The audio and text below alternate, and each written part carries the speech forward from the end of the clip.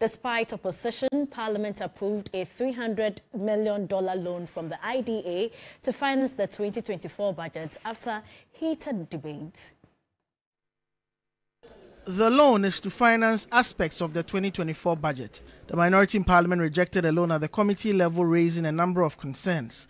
These concerns were re-echoed on the floor of the House.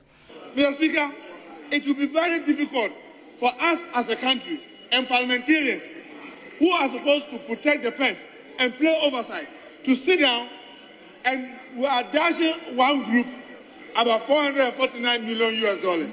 And then on another breath, we are running here to look for another $450 million as loans, where we will have to pay with our toil and sweat. It doesn't make sense anyway. It doesn't make sense anyway. Now you dash this money, and then you are also seeking loan to do about the same thing. The Minister for Finance intervened, agreeing to some concessions before the loan was passed. I assured honourable colleagues on the other side that I will take a review of the exemptions and come back to Parliament. But I also know that they have concerns about some specific projects. And so I'll be happy they share with me those projects they have issues with. Earlier, the House observed a minute silence in honor of the passing of Ejuso MP Dr. John Kumah.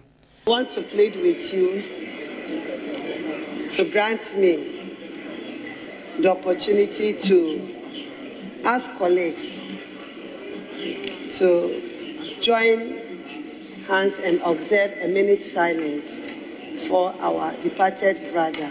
As a mother, I cannot speak without doing this.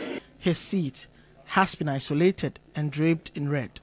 According to the Constitution in Article 112, whenever a vacancy occurs in Parliament, the Clerk of Parliament shall notify the Electoral Commission in writing within 7 days after becoming aware that the vacancy has occurred, and a by-election shall be held within 30 days after the vacancy occurred, except that where the vacancy occurred through the death of a member, the by-election shall be held within 60 days after the occurrence of the vacancy. Parliament is yet to be officially informed of Dr. John Kumah's passing.